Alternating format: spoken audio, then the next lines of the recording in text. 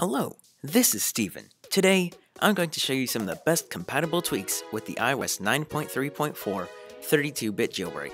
Without further ado, let's get started. Remember that some of these tweaks are not officially supported by the developer, and thus may not work on your device. So the first tweak on our list is Activator, and what it allows you to do is set custom actions to pretty much anything you want, like tapping and holding on the status bar. Now, in order to get this to work, I had to reinstall AppList, so I'm not sure if that was just because my device wasn't working properly or what, but you may not have to do this. The next tweak on our list is called Alkaline, and what Alkaline allows you to do is set a custom skin for your battery icon.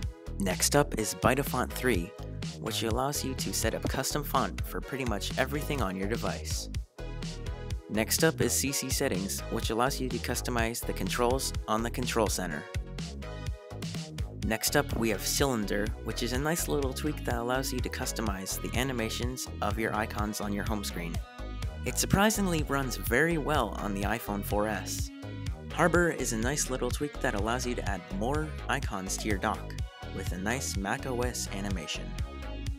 Next up we have iCleaner, which allows you to delete a lot of the caches from your phone, which saves a lot of space, especially on older devices.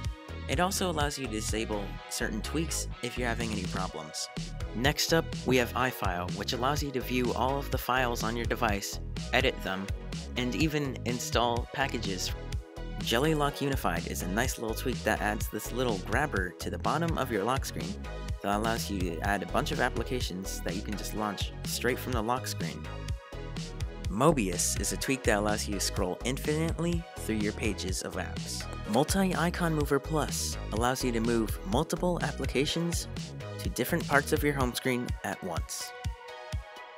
Night Mode 9 allows you to have a system-wide dark mode.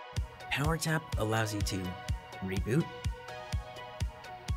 respring, or go into safe mode from the slide to power off screen. SleekCode allows you to customize how the code input looks like on your lock screen. WinterBoard allows you to customize the theme of your iOS device.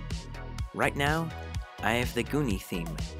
And finally, we have Zeppelin, which allows you to set a custom carrier logo for your iOS device.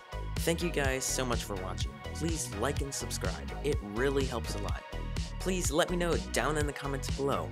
Are there any additional tweaks that you like? Until next time, goodbye.